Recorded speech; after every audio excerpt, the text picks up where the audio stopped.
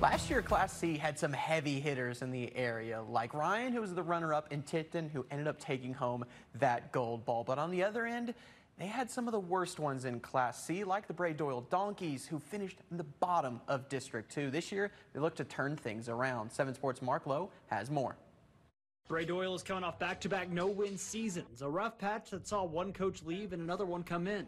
It wasn't exactly the first season head coach Wade Watley wanted, but the good part about being at the bottom is there's only one way to go, up. We've put in a lot of time this summer, and we're excited about the kids who showed up and got better with our summer pride. And we started practice the other day, and it was nice to go out there and see 15 kids as opposed to the year before when we had 4 kids out. Coach Watley isn't the only one excited about the new bodies that are suiting up. A few veterans on the team are looking forward to having more opportunities to take a breather during games, which for 8-man football is a rare occurrence. Feeling great because we've had a lot more bodies this year.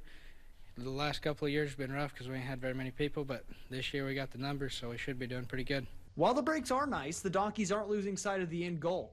Most on the team haven't won a game in their high school career, and they're hungry to find the win column by any means necessary. I'm just trying to get out there and put as many points on the board. Hopefully we can come out with a couple games under our belt, but I haven't won a game my whole high school year. Hopefully we can get it under my belt. The Donkeys have a big matchup to start things out against rivals Central High in 16 days at home before they hit the road for the first half of September and come back home to start district play against the reigning Class C champion Tipton at the end of September. For 7 Sports, I'm Mark Lowe.